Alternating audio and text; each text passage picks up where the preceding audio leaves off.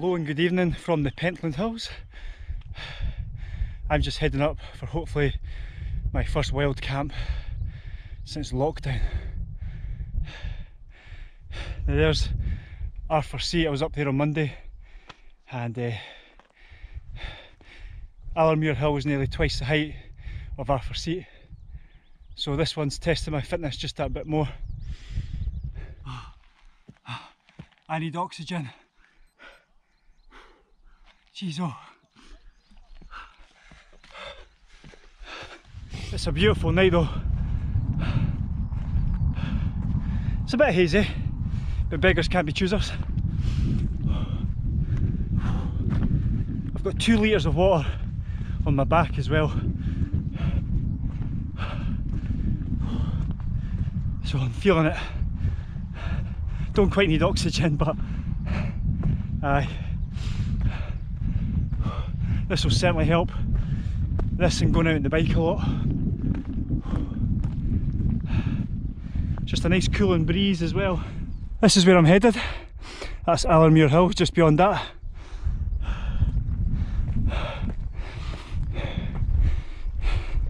The views behind me. Right over Edinburgh.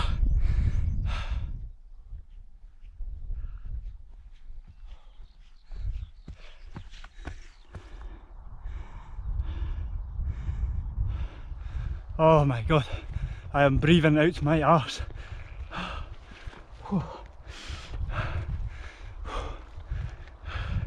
Get in there.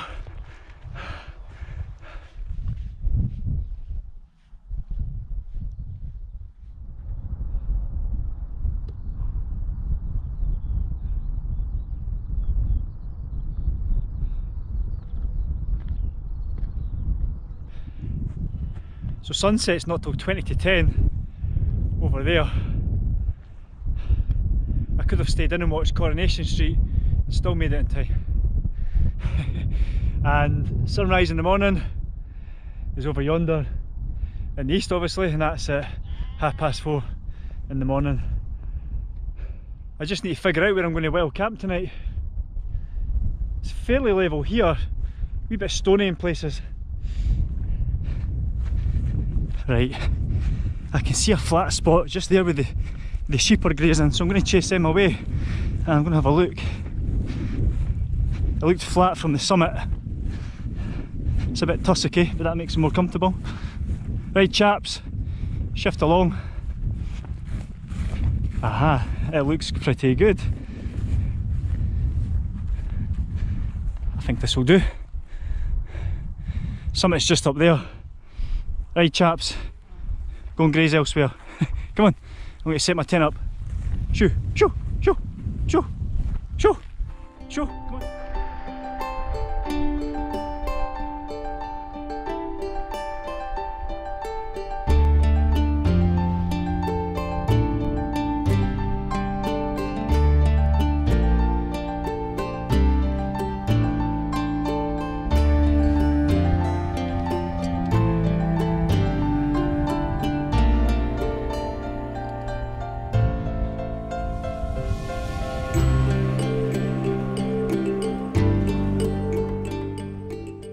Right, I'm all sorted.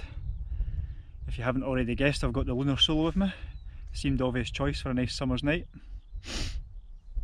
I never brought trekking poles with me though. I used the little pole that comes with it, and I wouldn't want to use this on a windy night because it's a lot of flex and you can't have that as tight because that just bends, so everything's just a little bit looser than what I'd normally like it. But I can't see any issues tonight.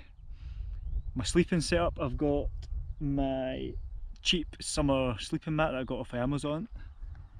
I've got my Decathlon pillow, and I've opted for my free season Cumulus sleeping bag. The reason being just in case the temperatures drop a wee bit during the night. I was going to bring the summer bag, but I've been caught out before with that. I woke up freezing. I kept getting a whiff of sheep poo. It was getting on my nerves, and I was like looking about thinking I'd pitch next to a bit of it, and then lo and behold, big chunk on my heel of my shoe. So I've been wandering about trying to scrape it off, but they only eat grass, it's not a huge issue.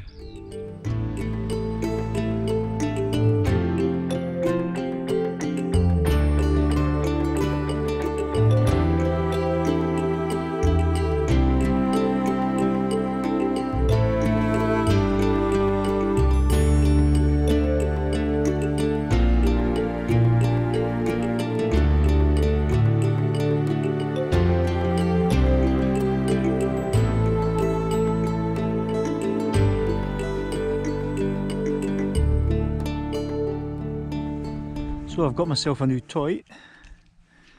It's this Soto lighter, and the main attraction to this is the neck extends and it just makes it a little bit easier to reach into here. So to light it, there's a little safety button here, so you have to push that in and then down, and boom, that's it lit. That was so much quicker than normal. It was £17 on the sale. Was it £17? I bought it from Valley and Peak. I've been buying a lot of stuff from them. It's got a little bit here so you don't burn your fingers, because obviously that can get really hot. And then you just close that again, like so. There you go. It's got a little window there so you can see how much fluid you've got left. This is just about to boil. Had my dinner before I left my house, so just a little snack before I go to bed. I'll be getting these again, by the way. Really tasty, and I think they were like 49p out of B&M's.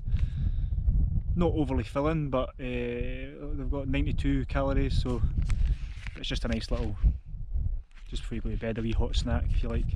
Not too much water so you're bursting for the loo during the night. Anyway, the sun's long gone and I'm just watching all the city lights starting to appear now. But I'll bring you back in the morning. See you then.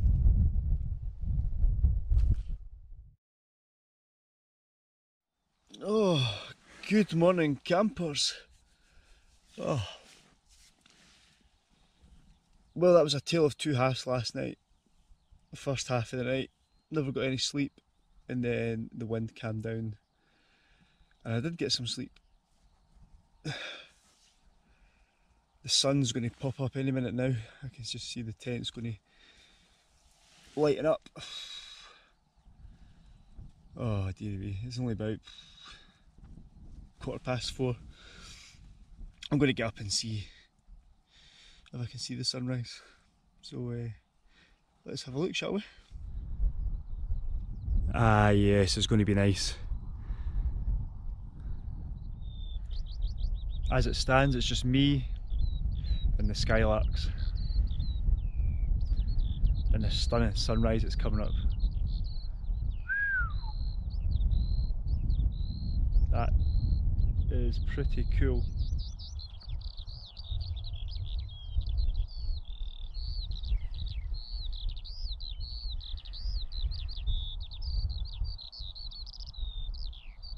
Two secs guys, somebody's actually just trying to raid my tent.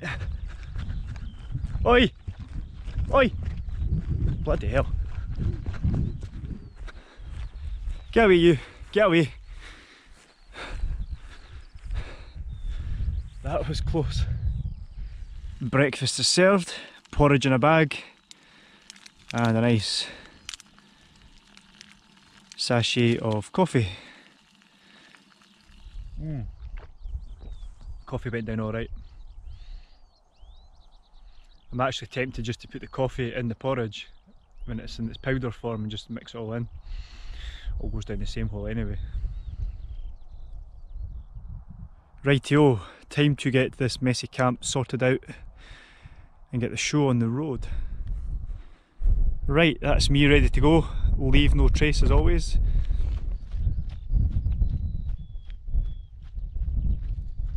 So I'm headed over here. That is Castle Law Hill.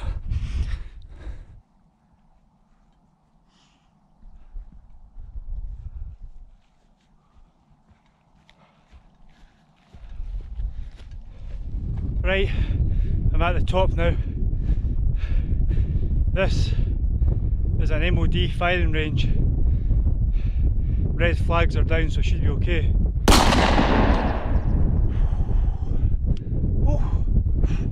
What I'm going to do is I'm just going to drop down a little bit below here. I want to see if I get a nice view right into the guts of the Pentlands there.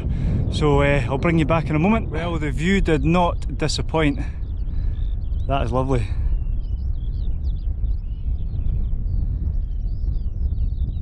I've just heard my first cuckoo of 2020. I don't know if the camera will pick that up because it's quite distant. Typical it stopped. So you've got the 5 peak traverse here, which I did just after Christmas 2019. Well folks, it was definitely worth that detour to check out that view back there. That was rather nice. Even if I'm having to go back up Castle Law Hill and Allenmuir Hill. Anyway, this is probably a good time to wrap up the video. If you've watched this far, thank you very much. If you haven't already, please hit the subscribe button. Otherwise, I'll see you in the next one. Cheers!